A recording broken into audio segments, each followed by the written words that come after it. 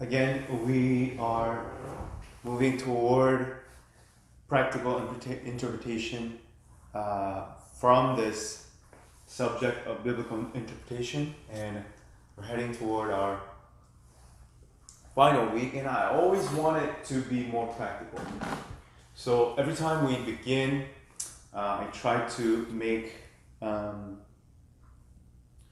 my lectures a little bit more practical, and I wanna make it so that what we learn today and perhaps this course, that it won't be just another lecture.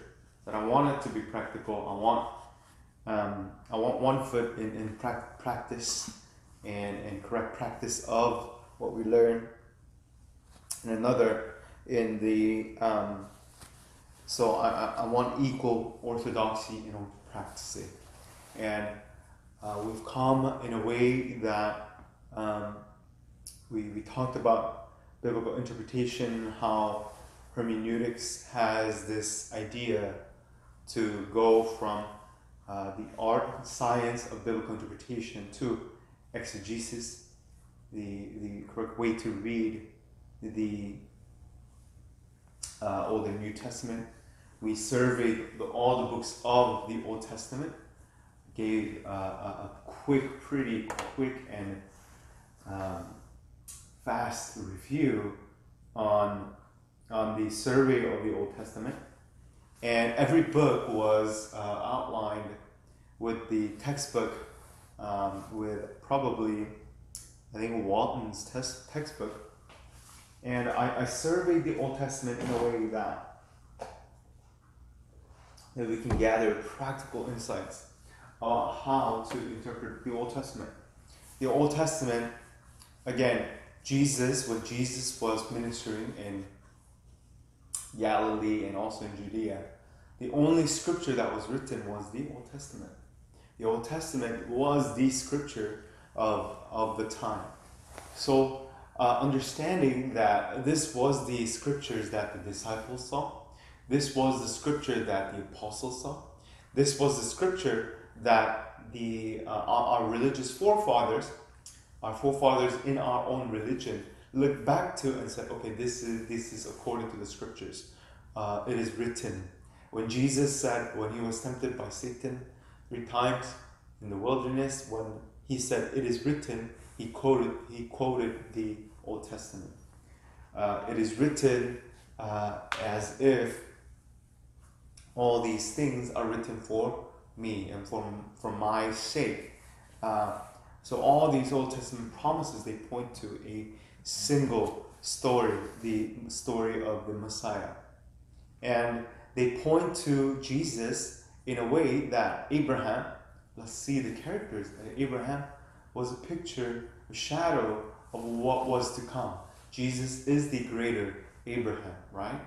Jesus left his father's house, left his father's homeland, just like Jesus left the homeland, which is heaven, just like Jesus left his father's house and father's homeland, and traveled and entrusted his God's guidance and promise. And Abraham's covenant, he became a blessing. Abraham became a blessing, and that blessing was Jesus Christ. And we know Jacob, through Isaac, through Jacob, with Isaac, by faith, laid on, he took on the wood, right? As they were going to Mount Moriah for the sacrifice, for the test that Abraham was going to pass. And he took their 2 servants. The story is uncanny. And they're going up to Mount Moriah. God already said sacrifice Isaac. And what's amazing is that there's 2 servants. There's 2 servants going up on a donkey with wood. And what happens is the father, Abraham, and Isaac just carries on the wood, and then stand by themselves. The servants cannot follow.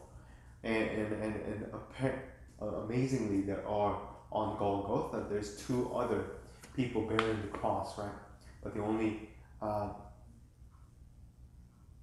the son, which is Isaac. Isaac takes that wood, and he willingly obeys the sacrifice, the order from God to sacrifice, right? Commandment of God to sacrifice himself. Isaac does that, and Jesus is the greater Isaac. He is the son, and the portrayal of the father and the son, and the father takes the knife, right, about to kill Isaac, and angel stops him, and what happens, as we know, the father does strike the son when Jesus is on the cross and he dies, and father pours out his wrath on his own son, and because of that we have a life, because God's justice, God's wrath, God's mercy has been satisfied through Jesus Christ.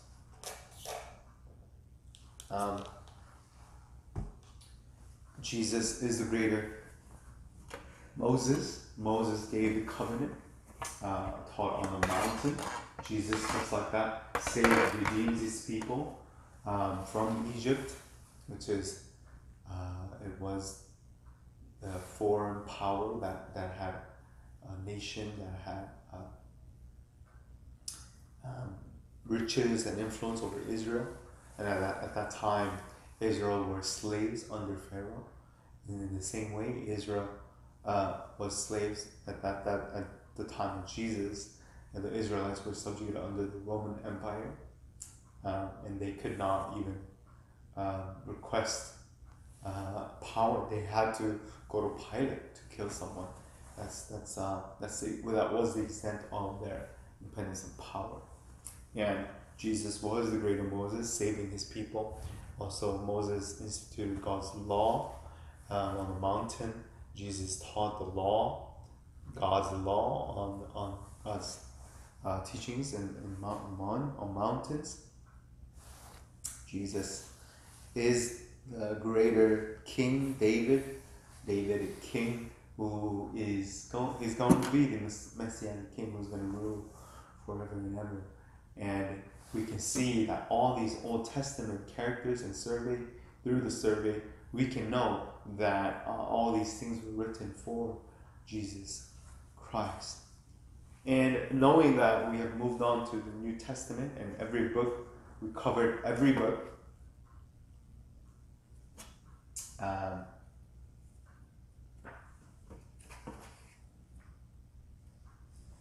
Covered every book in the New Testament, and in the same way we learned how to serve and interpret the New Testament. We talked about a little bit more about hermeneutics and interpretation. We talked a lot about doctrine on the Mark Driscoll's book. And then we're talking about Christian faith. And hopefully next week, after we finish Christian faith, my desire is to tackle some practical Bible study methods, applying our what we have gained in our study Bible interpretive tools in order to find a timeless truth, a message that is timeless for us to know. So we want to get this message out there.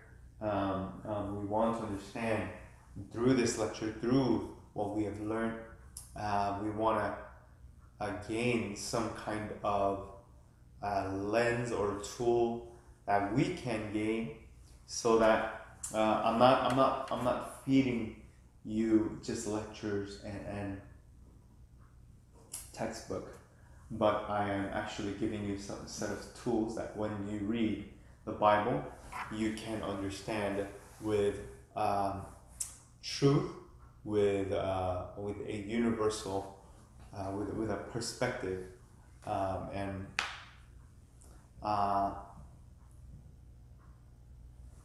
I believe that with these books, Genesis, Exodus, Leviticus, Numbers, Deuteronomy, all these Pentateuch and Joshua, Judges, Ruth, Samuel, Kings, Chronicles, Ezra, Nehemiah, Esther, Job, Psalm, Prophets, Ecclesiastes, Song of Songs, Isaiah, Jeremiah, Lamentations, Ezekiel, Daniel, Hosea, Joel, Amos, Obadiah, Jonah, Micah, Nahum, Habakkuk, Zephaniah, Haggai, Book of Zechariah, Malachi. All these prophets, law, Psalms, Proverbs, wisdom literature, and the prophets, law and the prophets, and Ketuvim. All these books are communicative of the serving. Just as New Testament is well created, wise, only God, holy, transcendent, righteous, just, compassionate, gracious, covenant making God. It's about God. All these scriptures point toward God. Also, loyal Redeemer. God is loyal, God is Redeemer, God is Judge and Savior, law and grace. Central theme is Christ, Messiah. Everything was written with Messiah at the center. Social action, eschatological hope is shown in this book. So remember, we talked about Matthew, Mark, Luke, and John, these 4 Gospels, and Acts, which basically connects the Gospel narrative to and provides context in that they were supposed to be read with Luke and Acts together. Because it was written by the same author, Luke. And it connects directly to the epistles of Pauline epistles, so Romans, 1 Corinthians, 2 Corinthians, Galatians, Ephesians, Philippians, Colossians, Thessalonians, 2 Thessalonians, 1 Timothy, 2 Timothy, Titus, Philemon, Hebrews, James, Peter, John, John 1, 2, 3. So 1 John, 2 John, 3 John, and letters of Jude, Revelation, and again hermeneutics. That's what we hold as scripture now. We have both the Old Testament and the New Testament together. And there were some hermeneutical principles: basic Bible interpretation, normal interpretation, single meaning interpretation before application, moralistic hermeneutic, where we try to find morals for every kind of teaching. So that in itself is another kind of hermeneutic. We discussed that. Allegorical interpretation, and again, analogy of scripture. And we briefly started grasping some systematic theology. And I tried to mention that a little bit last week. Anthropology, creation, Christology, pneumatology, soteriology, ecclesiology, eschatology. Last week, a couple of weeks about doctrine, about the Trinity, creation, God's image, imago Dei, the fall, Genesis 3, covenant, God is a covenant God, incarnation, God comes, God dies. So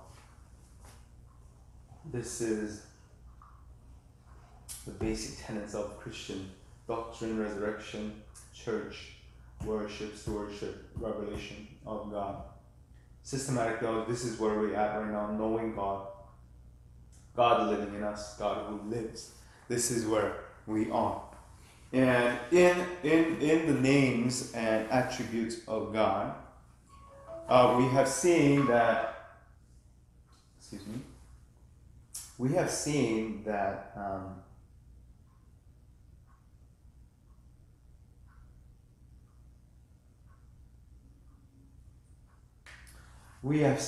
that there are two kinds of attributes for God.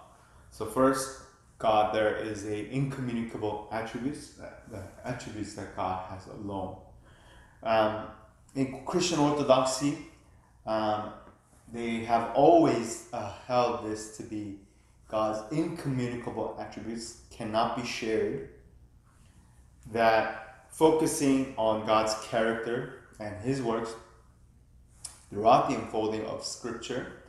A good place to begin is the names of God, because in God's names, God's essence is hidden and incomprehensible. Calvin observes that his name just means his character, so far as he's been pleased to make known to us. So various cognates of the generic El, which is holy, lordly, and mighty one. It was wide circulation already before the covenant at Sinai. So El was used for describing God even more than just the covenant God. So El Shaddai,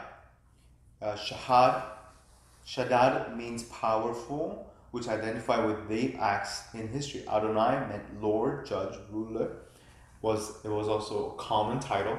And there are names and the name, and it's only Israel that God has given the personal name Yahweh to, for him to call I am who I am. Remember Moses asked in Exodus 3, God meets Moses in the wilderness in the burning bush, and the bush was burning, the shrub in the wilderness was burning with fire, but it was not being consumed. So Moses, knowing that this is divine, this is something miraculous that's happening, he draws near. He draws near to him. Doesn't walk away, he draws near to God. And what happens is, the mystery is that when we do draw near to God, he draws near to us. He does say, take off your shoes, take off your sandal, make yourself holy, purify yourself in some way. And yet God does, with his mercy, draws us near to him. So in that, Moses is given the command to go to Pharaoh and say, let my people go. And what happens is that God, what he says is that you will be like, you'll be my hand of judgment on Pharaoh's house. And Moses says, I can't do it, I'm not very good at speaking. That's why Moses is, and God says, you'll have Aaron, your brother, he's going to be like a prophet to you, and you're going to be like God to Pharaoh. You're going to be my vessel.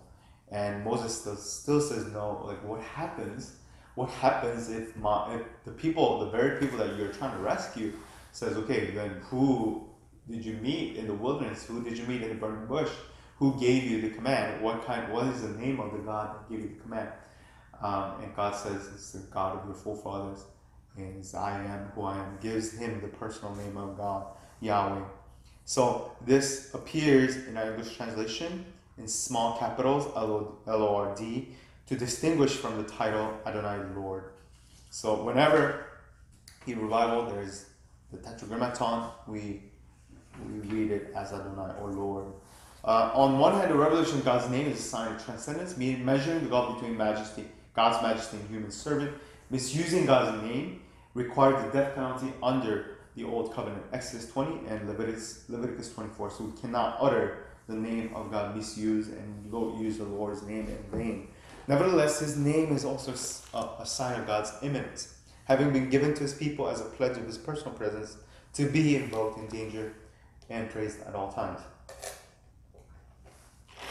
The event in which God reveals his personal name to Moses bears striking features of its covenantal context. Pharaoh is Lord of Egypt, even an object of worship.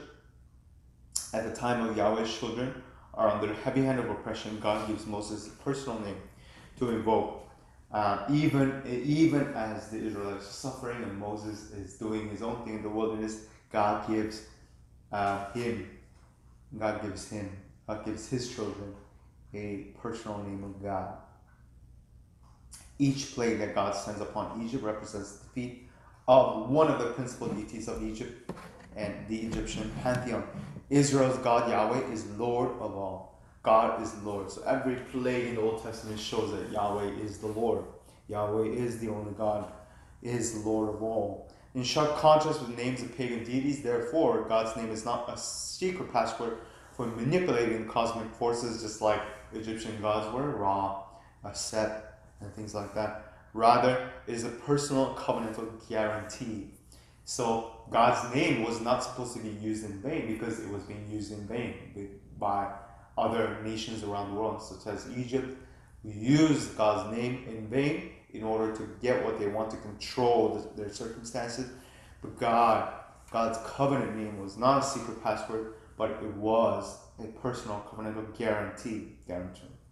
On the basis of this liberation, Israel is not to invoke any gods or other lords. I am the Lord, Yahweh your God, who brought you out of the land of Egypt out of the house of slavery into the house of God.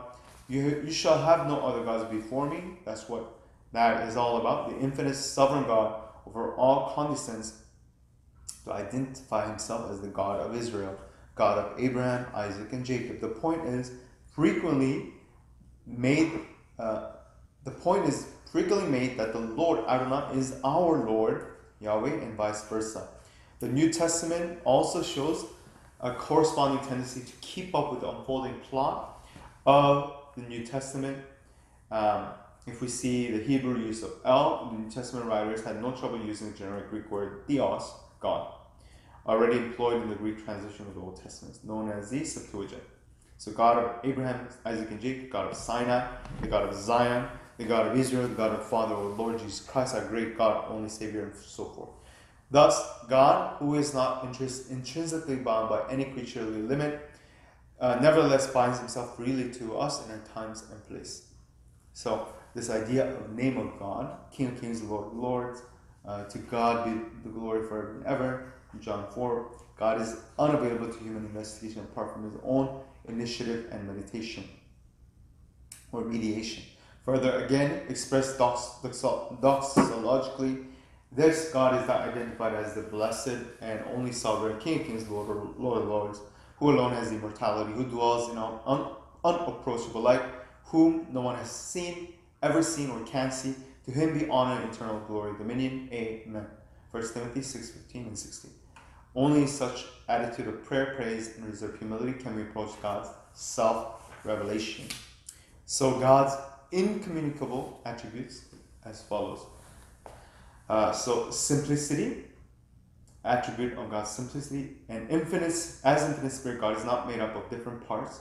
These attributes are identical with his being. So aseity, which is self-existence, immutability, God is unchanging, there is no shadow of change with being, unchangeableness and impassibility, incapacity for being overwhelmed by suffering, eternality, God's transcendence of time. God is outside of time. He's not influenced by time. As we will see in these attributes, although a negation that most frequently challenges the supposedly latter corruption of biblical theology by pagan metaphysics. However, it is not only later theologians, but the Apostle Paul as well, who uses the alpha primitive prefix referring to God, for example, immortal and invisible. The 7th century Genevan theologian Francis Turretin pointed out that Socinians reproached the traditional doctrine of God on the basis that the whole doctrine is metaphysical rather than biblical. Specifically, they charged that God's simplicity, aseity, immutability, and exhaustive foreknowledge ordained in Stoic philosophy, a claim that has been repeated consistently down to our own day in the same vein. So most recently, these criticisms have been repeated under the guise of a postmodern rebellion onto theology, literally being theology or theology of being. Although contemporary critics often represent their accounts as postmodern, both the divine attributes that they reject, their arguments are often indistinguishable from those found in the work of 19th century German liberalism and the Hegelian mediating school. So we're going to talk about each of these attributes: simplicity, unity of God. So as human beings, we are complex and compound creatures. That is, we are made up of various parts. However, God is simple and spiritual. God is spirit. On the other hand, that means God is not the sum total of his attributes, but simultaneously everything that all of the attributes reveal. So that means he is spirit, and yet he's just not the sum total of all the attributes, but that does not mean attributes reveal a part of him. On the other hand, each of these attributes identifies a different aspect of God's existence and character that cannot be reduced to the others. This latter point is especially important given the tendency of recent critiques to identify this doctrine with the extreme view that denies the real difference between the attributes. One implication is that we cannot rank God's attributes or make one essential to God than the other. Then we have a skewed view of God. God is love, even when he judges. He is holy and righteous, even in saving sinners. He is eternal, even when he acts in time. So we cannot value one attribute over the other. We may recall this distinction between God's essence and God's energies. The sun is the substance with many various rays.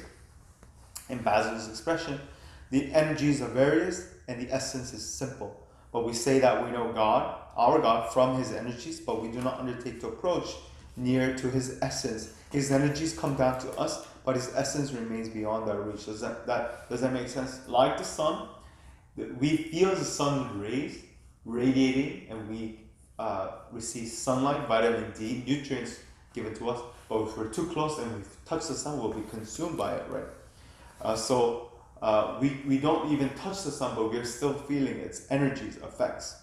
So in the same way, it's like that. God is like the sun in that his essence we cannot touch, we cannot see, we don't know. No one has touched the sun and survived, but we know of its energies and effects and benefits. So humanity exists, and there are particular attributes of this nature that I, as an individual, may or may not possess. However, God is different. There is no genus of deity of which God of Abraham, Isaac, and Jacob is a species. Although we cannot help but talk about this immutability, then his goodness, then his love, we should not imagine that God is composed of these various attributes. Rather, God's existence is identical with his attributes, for all the divine attributes, whether named or conceived, are of like rank one with another. Notes Gregory of Nyssa, God's goodness, love, omniscience, and holiness are simply who God is. I would still be human if I lacked judgment or enterprise, but God would not be God if he did not possess all of his attributes in the simplicity and perfection of his essence. Thus, whatever God gives is given out of the abundance rather than the lack. It is God that first lives and then also loves. Notes Barth. But God loves, and in this act lives. This is true of all of God's attributes. Simplicity reminds us that God is never self-conflicted.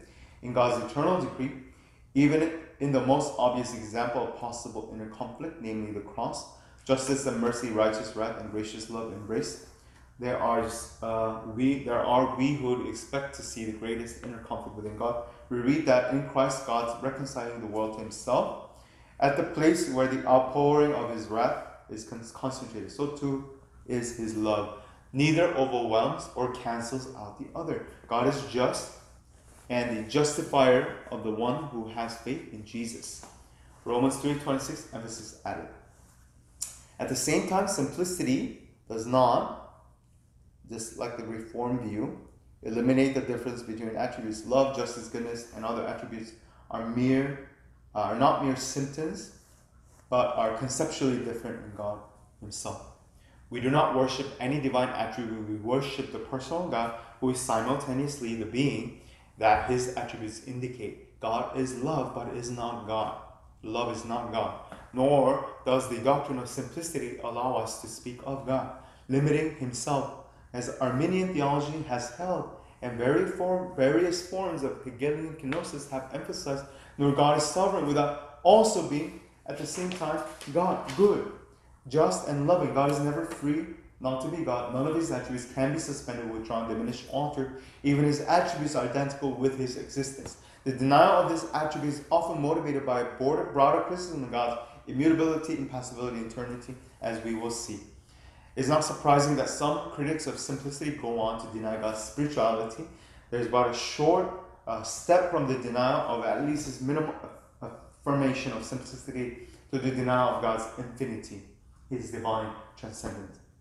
We're going to now talk about his God's self-existence, how God exists by himself. Before we speak of God relating freely to creatures and entering into human history as Lord and Redeemer, Karl Barth properly stressed the point that the God who is God without us has nevertheless determined to be God with us. Freedom from God creation is the ground of God's freedom for creation. Classical Christian theology has affirmed that God is, which means basically independent of all eternal dependence. A similar term is absolute, literally without relation. This does not mean that God is incapable of relationship. It simply affirms that God relates the creatures to himself, but is not related to the world. Clearly, the relation between God and his creation, qualitatively different from any other. We naturally depend on others. Friendship exposes us to the joys and disappointments in life. Each day goes well, poorly in large measure because of what other people say, will do, or feel in relation to us. The psalmist exalts, our God is in the heavens. He does all that he pleases. We are told in Isaiah 40. This question, to whom then will you compare me, that I should be like him, is repeated in verse 25, again in verse 46, in chapter 46:5, contrasting God's sovereignty, eternity, and unfathomable understanding with human weakness. No one can thwart God's ultimate designs. Life is predicated properly of God. Only analogically can we say that God lives and we live. In other words, there is no such thing as life that can be predicated of God and humans univocally in this essence. God is life and he gives us life. God transcends heaven itself, which he has created. As Paul explained to the Athenian philosophers, this is one of the attributes that highlight the contrast between God and idols. The God who made us, the world and everything in it, being Lord of heaven and earth, does not live in temples made by man, nor is he served by human hands, as though he's needed anything. He never needs anything from us, and yet he still wants to have this kind of relationship with us. Since he himself gives to all mankind life and breathed out everything, or who has given life to him, give to him that he might be repaid. For from him and through him and to him are all things. To him be glory forever and ever. Right? For by him and for him are all things are made. In Philippians, we know that too. For God's independence from the world is a necessary correlate of his glory. As is probably true, as many biblical scholars and theologians in recent decades have been eager to point out, that our primary text for God's aseity, Exodus 3:14, does not bear the weight that is placed on it. I am who I am, from the verb to be, may also be translated, I will be who I will be. However, the sermon that Yahweh preaches to Moses when he causes his glory to pass by suggests a connection to God's freedom. I'll be gracious to whom I'll be gracious, and will show mercy on whom I will show mercy. It is God's sovereignty, God's choice, God's election. If this is at least significant in part of what is intended in Exodus 3:14, God's independence from creation, or at least implied. So we know that God, ego eimi hoon, I am the being, to denote unalterable being as a chief characteristic of the deity. Jesus' statement in John 8:58, before Abraham I was, ego eimi, adds credibility to this interpretation. Furthermore, further support is found in Revelation 1:8 and 17:18. I am the Alpha and the Omega. I am the Lord God who is. I am the Alpha and the Omega, says the Lord God, who is and who was and who is to come. I am the Almighty. I am the first and the last and the living one. So if we interpret the Old Testament promise in light of the new fulfillment, this statement is probably the best interpretation of Exodus 3:14. Therefore, while Exodus 3:14 may not say everything that the tradition has supposed, it says a good deal more than many of the critics of aseity allow. Independent of conditions of finitude, appropriate to creaturely existence, Yahweh can be trusted to bring to pass everything that he has promised.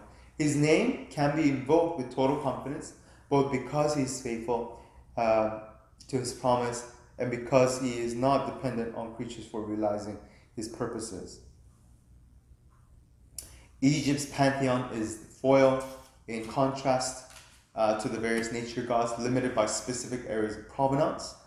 Yahweh is a sovereign God precisely because God is not dependent on anyone or anything he has created. We are assured that nothing will keep him from God being there for us. So God is not limited to a specific region or provenance, just like the Egyptian pantheon was. So sun god, the river god is not limited to the things that are created. God is no more dependent on human beings in salvation than in creation.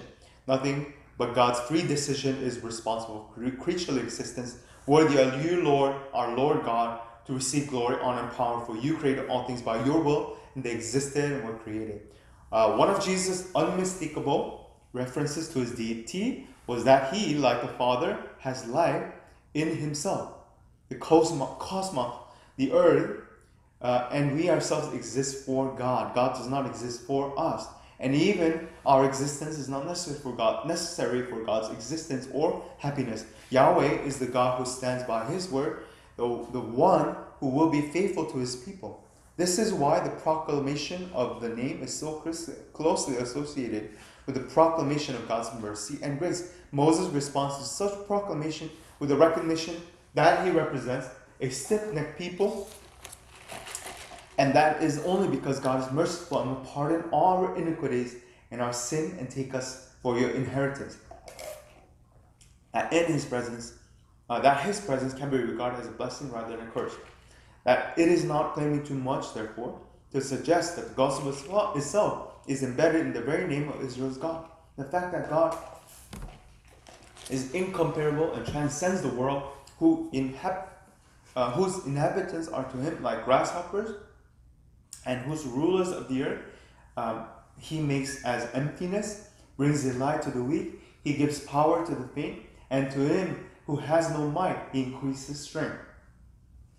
Evil powers never have the last word, because God also, although God enters into the matrix of creaturely power, he's never simply one player among others. God remains qualitatively and not quantitatively distinct from creation, and is good news for those who the future seems destined to be controlled by oppressors, because God is in control. In Paul's Mars Hill speech, Paul points out that in God we live and move and have our being, rather than vice versa. There is relatedness, but it is that of the world, God to God, than rather than to God to the world. Even in the incarnation, eternal Son assumed our humanity rather than vice versa.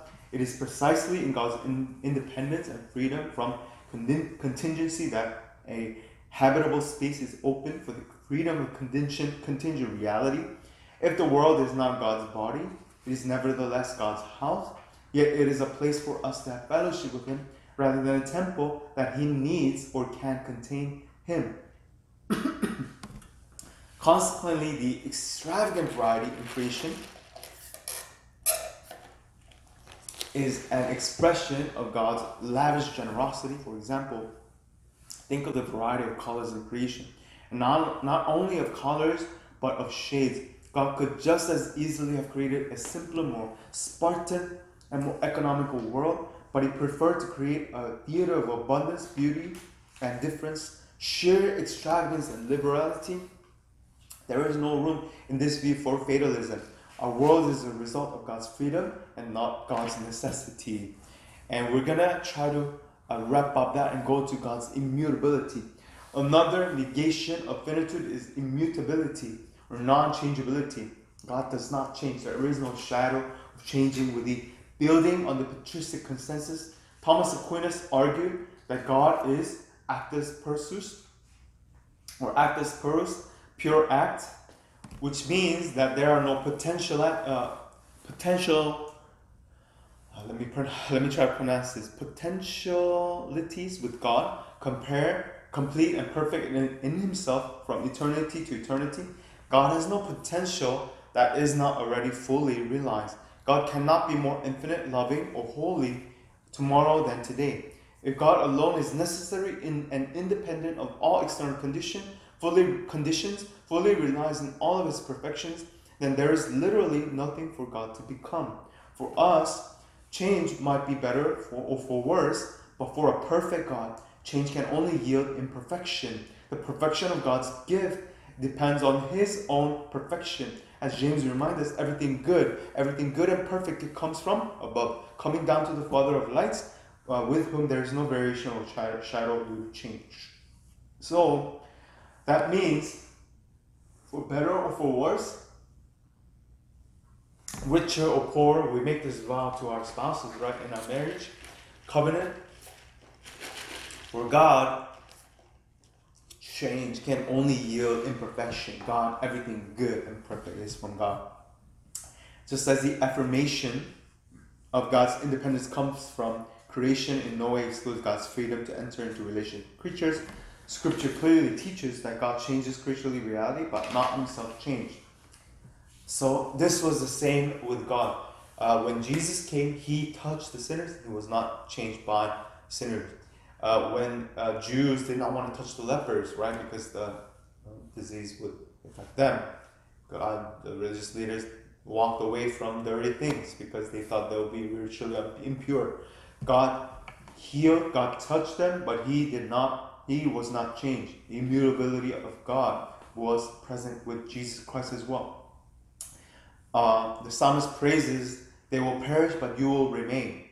They will wear out like a garment, you will change them like a robe, and they will pass away, but you are the same, and your years have no end. God's immutability is hardly irrelevant speculation, given the sinfulness of His human partner. It is a grand assurance. For I, the Lord, do not change. Therefore you, children of Jacob, are not consumed. Malachi 3:6. In Scripture, the virtues of God in God's changelessness lies in the assurance that God is reliable in His promises. Not only because He wills to be faithful to His word, but because He cannot change His eternal counsels regardless of what creatures do. As the omniscient, all-knowing God, who knows the end of the beginning, including the days He has allotted for us, and even the secrets of the heart.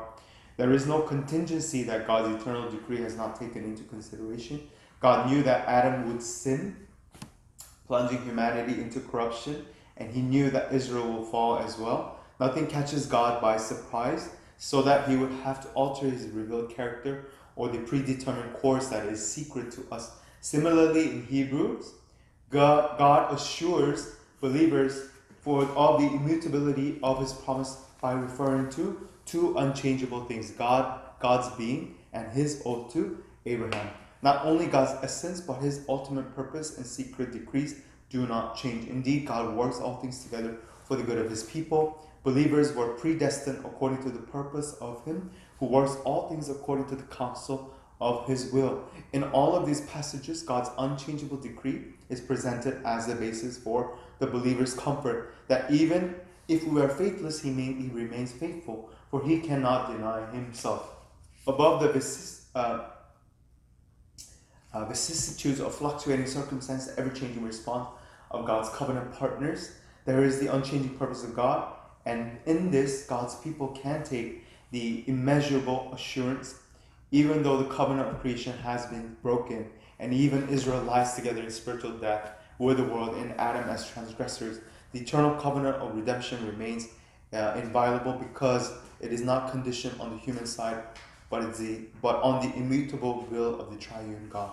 Yet how do we square this with a host of passages that seem to suggest that God does not adapt to new circumstances, at least in terms of changing His mind? Exodus 32:10-14 portrays God as relenting from destroying the Israelites because of Moses' intercession. In Jonah 3:10 we read, when God saw that what they did, how they turned from their evil way, God relented of the disaster He said that He would do to them, and He did not do it. We will address these important messages after considering historical development of this doctrine. So, historical definition tells us God does not change. Again, the sun and its rays, analogy frequently drawn. God is not changed. God does not change. and some modern challenges to God's immutability. I want to touch briefly on God's impassibility. God's impassibility. Impassibility means immunity to suffering. Is God affected by us? Our answer to this question is already determined by a large extent on our view of God's simplicity, aseity, and immutability. Once we deny God's independence from the world, aseity, it's difficult to avoid a slide toward God creating God in our own image. If God is dependent on the world, then it follows that in principle at least, God can become overwhelmed and overcome by the world's opposition. All of the talk among open theists of God's infinite resourcefulness cannot eliminate the possibility that God's saving purposes will finally be thwarted on a grand scale, even as they ostensibly, in the case of those who do not share in the glory of God's new creation. And the way we define impassibility, first, it is important to define what we mean by impassibility. It's important, the Greek word apatheia, because it is used in Stoicism and in Christian theology, may be misunderstood as referring to the same idea as impassibility. However, the apathy or the indifference at which the Stoic philosopher aimed, immunity to the harm of the delight that makes one's happiness depend on others, is far from the Christian conception.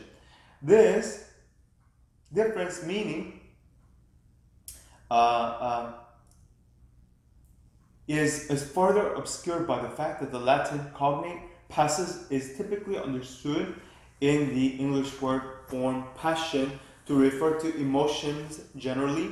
So, however, in this historical theological context, impassibility is more specific. As Gerald Bray points out, the Greek theologian John of Damascus clearly defined God's apatheia as suffering, as in the Passion of Christ. The emphasis was not on tranquility in a state of indifference, but on the sovereignty of God. Evaluating the doctrine of impassibility. Deducing the attributes of the gods from their self-sufficiency, Plato taught that the gods cannot even love. Similarly, in our own day, John Milbank argues the divine impassibility means that strictly speaking, God is not offended by our sin and therefore does not require satisfaction of his justice. This eliminates even the possibility of forgiveness as well as wrath. Obviously, this view would find no foothold in biblical revelation, so the problem inherited by Christian theologians such as Augustine was how to hold simultaneously to God's independence from the world and the central affirmation of God's love. Kevin Van Hooser explains Augustine's solution to the paradox of God's love is to posit properly divine kind of love, a gift love, agape. In other words, God loves out of sheer abundance and self-sufficiency, not in order to receive anything in return. Following the Platonic rather than Stoic tradition, Augustine had no fear of eros, desire out of need, tainting love. It was perfectly natural and appropriate for human beings to exchange the gifts of self-interest and regard for another. In any case, Augustine did not think it possible to eliminate self-interest from love in a pure kind of Stoic indifference that Kant and modern ethics imagine. Augustine argues that things different when it comes to God, since all things exist from him, through him, for him, he stands in need of nothing. Plato's mistake was to think that God who needs nothing cannot love. In the view of the author, the mistake of contemporary critics of divine impassibility is to think that God who loves must be needy. Before we criticize Augustine too quickly, as mirrored in Greek rather than biblical presuppositions, we should recall again Paul's speech. The God who made the world and everything in it, being the Lord of heaven and earth, does not live in temples made by man, nor is he served by human hands, as though he needed anything from us, since he himself gives to all mankind and breath and everything. In Romans, Paul cites Job 35:7, or who has given a gift to him that he might be repaid. For from him and through him and to him are all things. To him be glory and glory forever. Amen. It is appropriate for humans who are by nature needy to offer gifts to each other for self-fulfillment and for our regard for the other. However, every perfect gift is from above, coming down from the Father of lights, whom there is no variation or shadow of change. Although Augustine's interpretation of God's agape love reflects inside Christian alternative to Platonism and Stoicism, he could not see how God's bliss could be in any way affected by his creatures. Of course, in his commentaries, Augustine could affirm that God judged, had compassion, was roused to anger, and so forth. But such expressions are not only affirmed analogically, they are frequently explained away as unbefitting for a self-complete God. In my view, this tendency rests largely on the lack of distinction between God's essence and energies. Yet with these important distinctions, we are able to say, while God's energies may sometimes be affected Christian action, God's essence and decree do not change. So this impassibility has its roots in Augustine and also critique by modern philosophers. God's eternity and omnipresence, these are incommunicable attributes. They are not shared by God and us, right? God's eternity and omnipresence. God is present everywhere. Since eternity and omnipresence refer to God's transcendence of time and space, respectively, it is worthwhile to treat them together. Various definitions of eternity have been articulated in the history of thought, with Plato holding that the one transcends time, and Aristotle arguing that God is within time but without beginning or end. The 5th century Christian thinker Boethius supplied perhaps the most favored definition of eternity among theologians for centuries: the whole, simultaneous, and perfect possession of boundless life.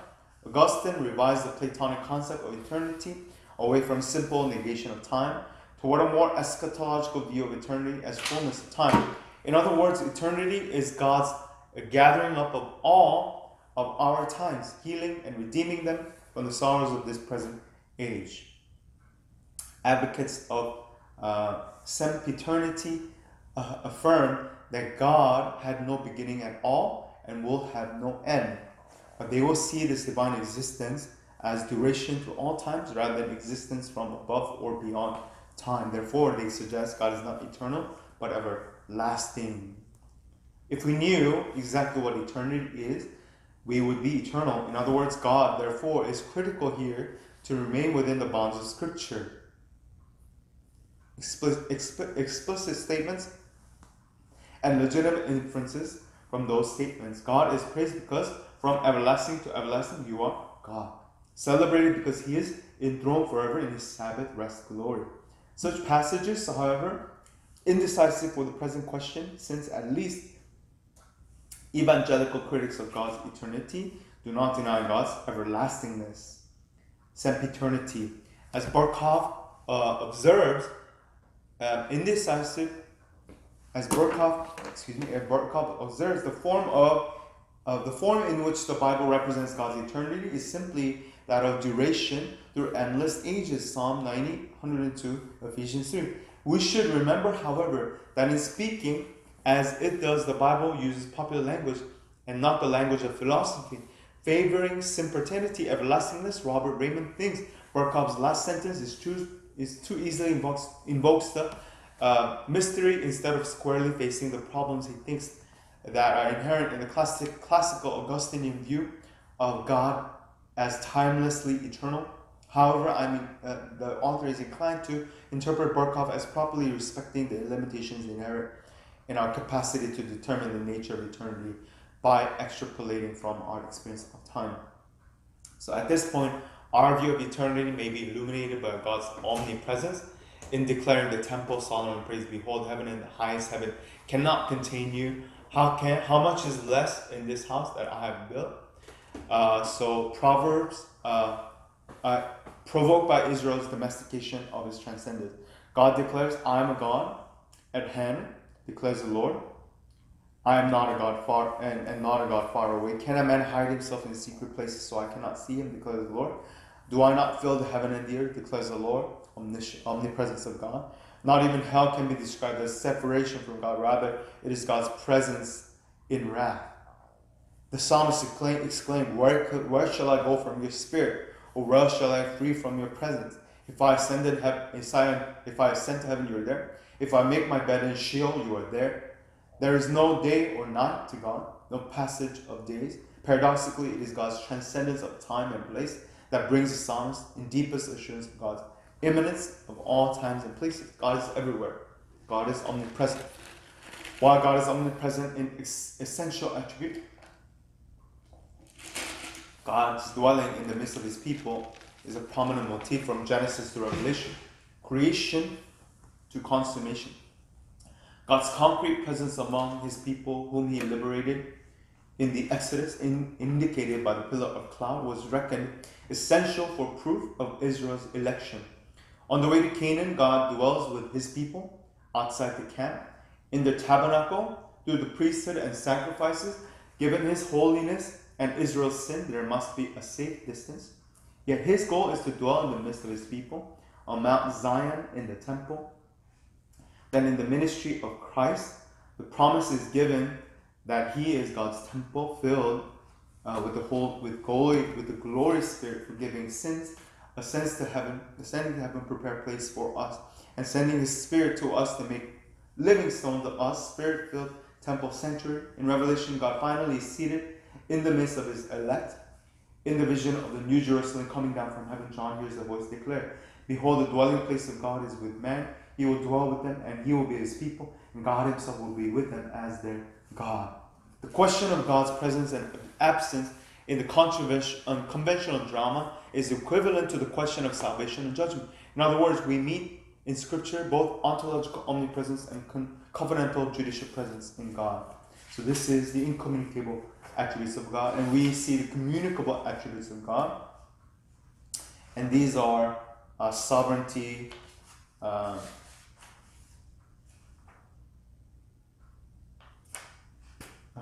he talks about, I think, goodness, love, and mercy, holiness, righteousness, and justice, jealousy, and wrath. We can have jealousy, we can have wrath, we can have love, joy, we can have holiness, righteousness, and justice, goodness, love, and mercy. These are all communicable attributes. God who lives as Trinity. We believe in the triune God. Some other views of the Trinity are modalism and subordination. There is Orthodox Trinitarianism, what we believe God is one essence in three persons. The church fathers outlined this: Hippolytus, Tertullian, Athanasius, Augustine, the Cappadocian Fathers, and Council of Nicaea. That's where we get the Nicene Creed. Tritheism, God is three persons with no unity of essence. This is a false view. That is not a correct view.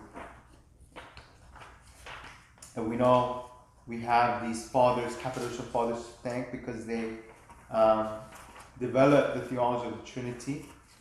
Modern Trinity is a central doctrine of Christianity in the Nicene Creed as well. And that is where we get to God who creates. God who creates. I'm going to try to finish this section, hopefully, before today. God who rescues, reigns in grace, glory. God creates us. Out of his Trinity, he creates us. Ex nihilo, he creates us out of nothing. God's decree is mentioned. Traditional Reformed interpretation of God's decree. God creates time. God creates ex nihilo, out of nothing. He creates us. A brief mention about Trinity and creation. That's why doctrine of Trinity and creation is essential.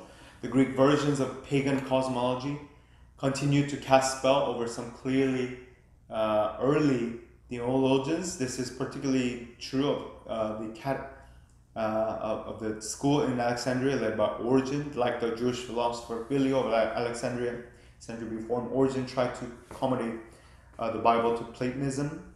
Origen held that creation is eternal in part because of his assumption that if God became a creator, then he could not be immutable. His cosmology was therefore far from historical and linear. It was cyclical, with each soul being reincarnated until all spirits, including Satan and his angelic conspirators, co-conspirators, became purged of their attachment to matter through moral and spiritual education. Furthermore, although Origen's view of the world as eternal comports better with modern science before Einstein, the current scientific consensus has been rushing in the reverse direction of the last half, emphasizing a temporal beginning as well as evident signs of contingency. We saw in chapter 1 that the biblical worldview contrasts sharply with the monism dualisms of pagan ontologies. The biblical doctrine of creation is in heart of the contrast. First, the Creator is personal and is truly three persons, that is one in essence, persons in essence. There is no ground for a primordial dualism between one and many. Second, biblical doctrine of creation distinguishes reality into creator and creation rather than spirit and matter. Angels with human souls are not eternal. They are as truly a part of God's creation as elephants in human bodies. Therefore, the material creation cannot be conceived in terms of falling away from the divine being to corrupt becoming in the spiritual as well as the physical aspects. Human beings have no history prior to the world's creation. It is the original condition that God pronounced good. Third, this goodness of God's original difference is further underscored by the plurality within creation itself, nor only the divine diversity of living and inanimate nature generally, but even in the difference between humanity as male and female. So in the beginning, God created the heavens and the earth. The Trinity is central part of that as well. Integrity of creation beyond God and the gaps, Genesis scientific apologetics, God of the gaps, design contingency, so forth. Those are outlined in this section as well. Providence, God's care for all that He has made. Human, what is human? Status of human. Is it just we are a lucky animal, or we are distinct? Is it trichotomy, dichotomy, or monism, just physical organisms? Trichotomy is human beings are composed of spirit, mind, soul in descending rank. Dichotomy is human beings are just of soul and body. Or monism is just one self-serving, what is the image of God. The origins of eschatology.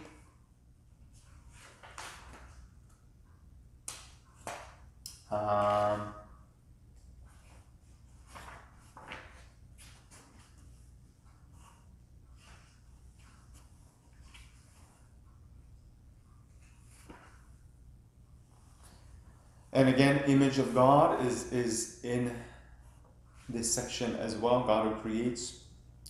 God's angels also in this as well. And we go to the fall of man. God who creates, He created. And the fall of man eventually is listed here as well.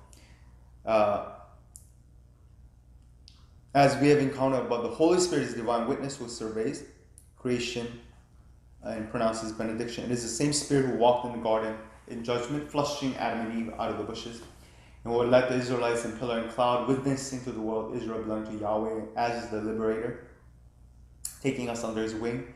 As it were, the same Spirit makes us witnesses. But there is also a false witness, the one who will be identified in relation to the persecution of God's people, the one who accuses them day and night before our God. He is a liar and a father of lies. Once the chief magistrate under God in heaven, has become the archetype and ruler of false witnesses on earth. It is seen clearly in the familiar story in the fall in Genesis against the Creator's clear instruction, which put the entire garden at the disposal of humanity except for the fruit of the tree of knowledge of good and evil. The serpents first misinterprets God's stipulation. Did God actually say, "You shall not eat of any tree in the garden"? When this fails, he asserts directly that Eve and Adam will not die, but in fact will be like God, autonomous and self-sufficient to determine good and evil for themselves. It is deceptive speech. In his deceptive speech, Lucifer makes himself sound like he is more interested in their welfare than God. But his ultimate aim is to make them his image bearers rather than God's. This decisive point, notes Dietrich Bonhoeffer, is that this question suggests to man that he should go behind the Word of God and establish what is by himself out of his understanding of the being of God. Beyond this given Word of God, the serpent pretends somehow to know something about the profundity of the true God, who is so badly misrepresented in this human world. The serpent claims that a path to the knowledge of the real God behind the Word is not atheism that is introduced by the serpent, but idolatrous religion, says Bonhoeffer. The wolf in sheep's clothing, Satan in angel's form of light, this is a shape appropriate to evil. This will be the doubt that Satan will introduce through false religion through the ages. Did God say? It plainly is the godless question. Did God say that He is love, that He wishes to forgive our sins, that we need only believe Him, that we need no works, that Christ has died and has been raised for us, that we shall have eternal life in His kingdom, that we are no longer alone but upheld by God's grace, that one day all sorrow and wailing will have an end? Did God say, thou shalt not steal, thou shalt not commit adultery, thou shalt not bear false witness? Did He really say it to me? Perhaps it does not apply to my particular case. Did God say that He is a God who is wrathful towards those who do not keep His commandments? Did He demand the sacrifices of Christ? I know better that He is the infinitely good, the all-loving Father. This is a question that appears innocuous,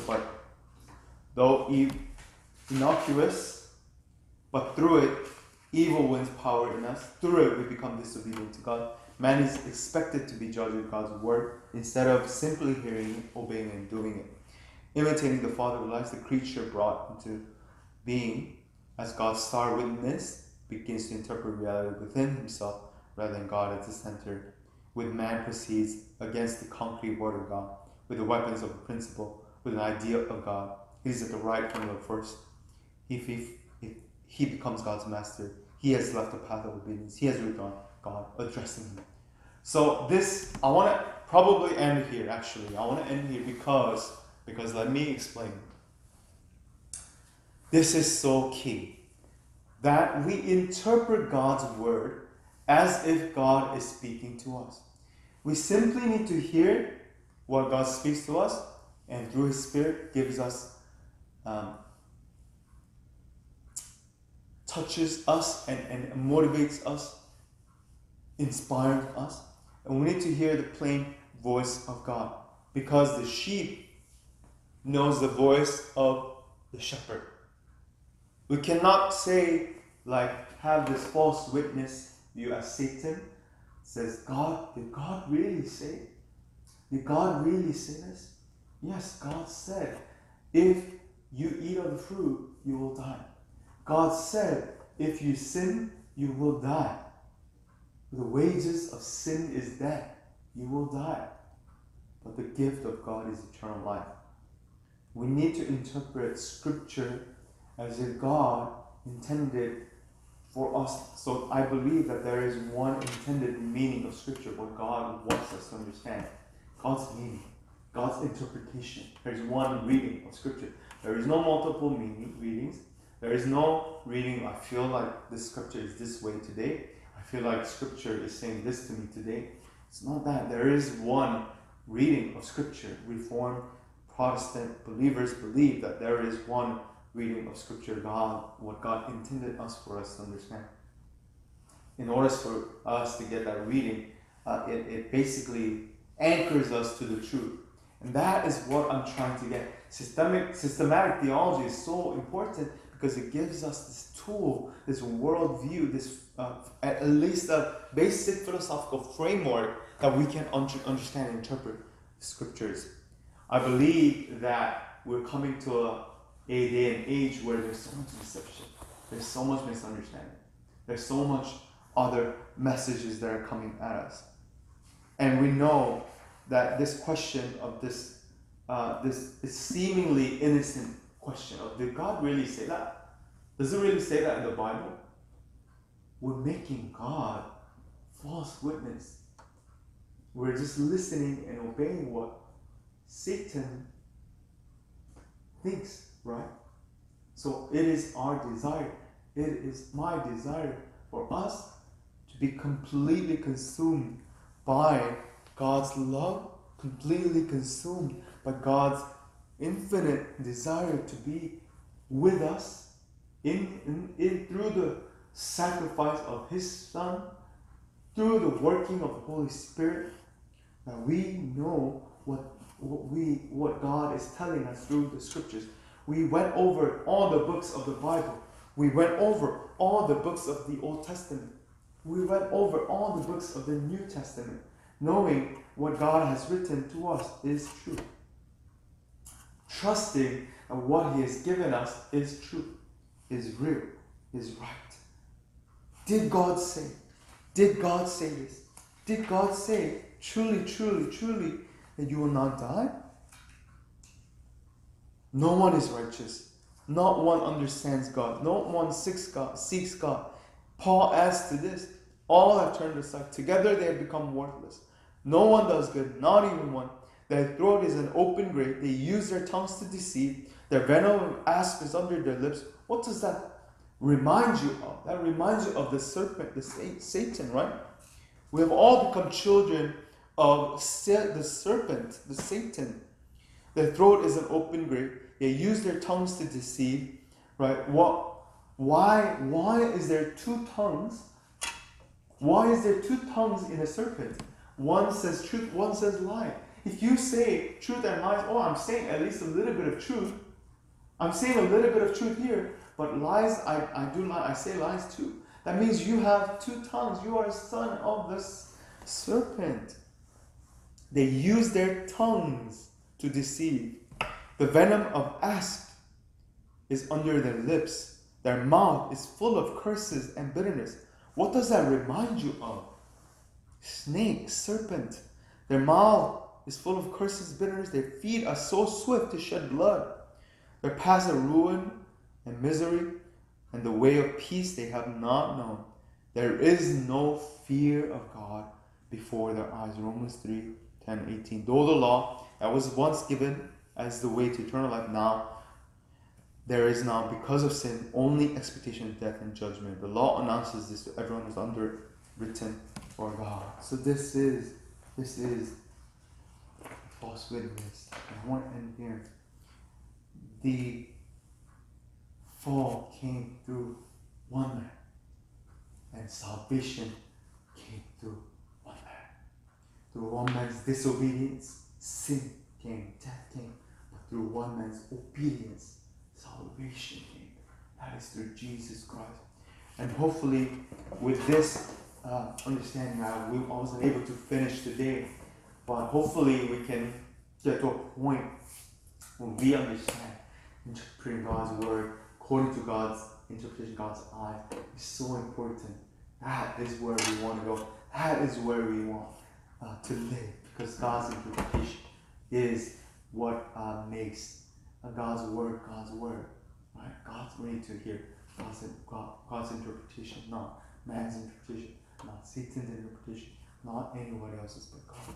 God is Spirit. God inspired. This is an inspired scripture, in scripture. That's what I have for today. Next week, we're going to try to wrap up everything and have more of a practical application to our biblical interpretation. God is continually pouring out His love, pouring out His grace, just like the sun and His rays. Sun does shine its rays to us, and yet if we don't have the ability to hear that, get that, we will not see that. So it is our job as students of God's Word to understand it. We need this fresh understanding of Him. I hope that this has been helpful to you today. This is what I have for you this week, and I hopefully can wrap our biblical interpretation of next week when we conclude this course. So this is what I have for you today. Thank you very much.